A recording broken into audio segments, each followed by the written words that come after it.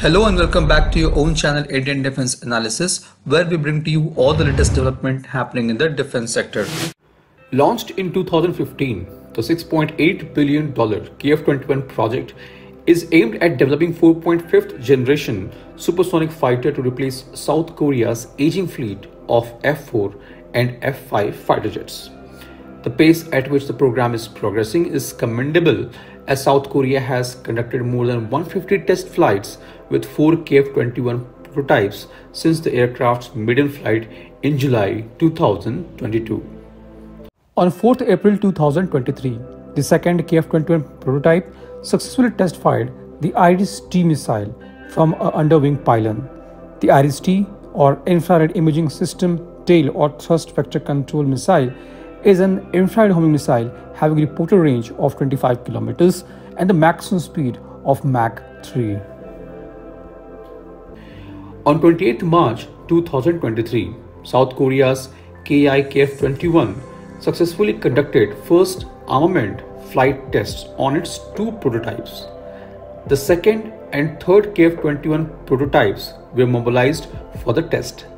The test on the second prototype was designed to check whether an air-to-air mid-range Meteor test missile can be separated from the fighter jet without any problem.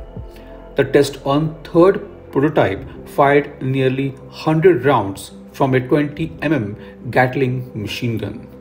The tests were conducted to examine the possible changes to the aircraft's structure, engine and aerodynamic feature during the weapons operation. On 9th March 2023, the third and fourth prototype of KF-21 conducted the first successful night flights, which marked another major milestone in the development of KFX program. On 20th February 2023, the fourth prototype of KF-21 conducted its successful maiden flight. It was a two-seater prototype which took off from the Air Force 3rd Flying Training Wing at around 11:19 am and completed a 34-minute flight. On 5th January 2023, the third prototype of KF-21 took its maiden flight, and this prototype also took off from Air Force 3rd Flying Training Wing at around 1 p.m. and completed a 37-minute flight. On 9th July 2022, the first prototype of KF-21 took its maiden flight, and on 10th November 2022, the second prototype of KF-21 took its maiden flight. The South Korean firm has planned to make 6 prototypes of KF-21. The flight testing of these prototypes will happen in stages from December 2022 till the first half of 2023. The country has planned to deploy 120 KF-21 fighter jet by 2032. KI has planned total 2000 tests on the fighter jets by 2026.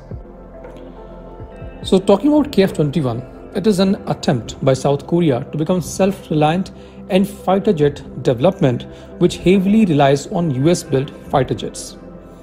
It currently operates huge fleet of US F-4 Phantom II, F-5 Tiger II, F-15E Strike Eagle, F-16 Fighting Falcon and F-35 Lightning II. South Korea is expecting to have at least 40 of the new jets combat ready by the year 2028 and 120 by the year 2032.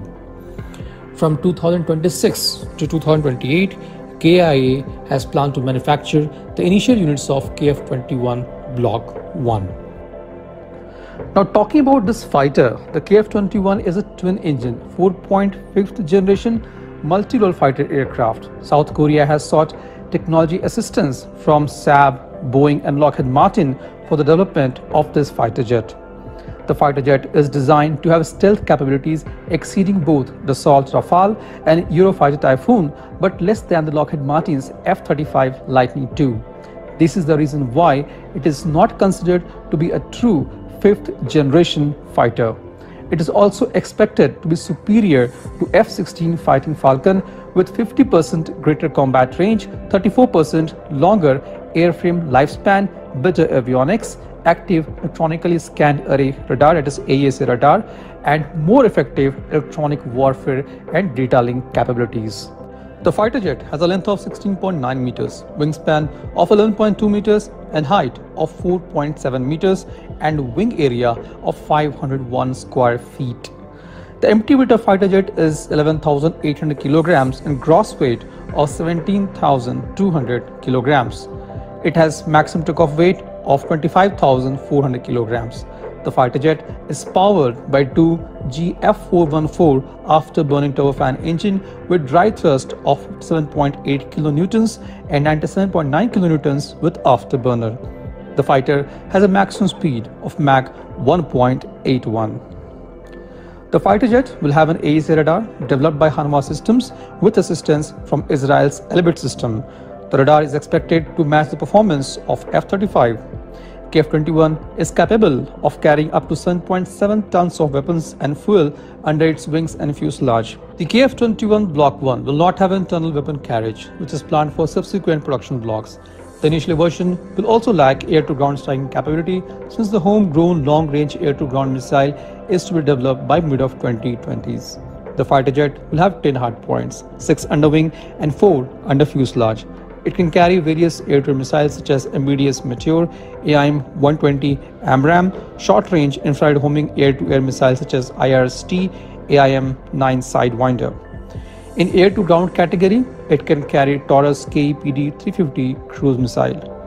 Overall, it's going to be a decent 4.5th generation fighter, which is going to have high maneuverability, advanced weapons for air-to-air and air-to-surface missions, features to reduce radar signature, and integration of radar and infrared sensors.